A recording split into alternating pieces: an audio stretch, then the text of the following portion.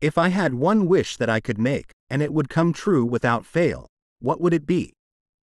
This question not only caused me to assess and reevaluate what is important to me and why, but it also helped me to be more self-assured about what I want out of life.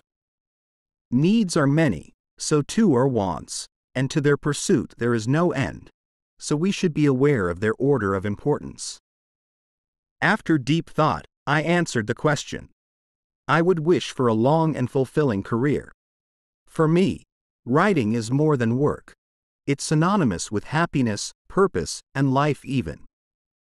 Of all the needs and wants I have, my writing is a special combination of need and want that is linked to many other things, much like a support structure that holds the elements of my life together.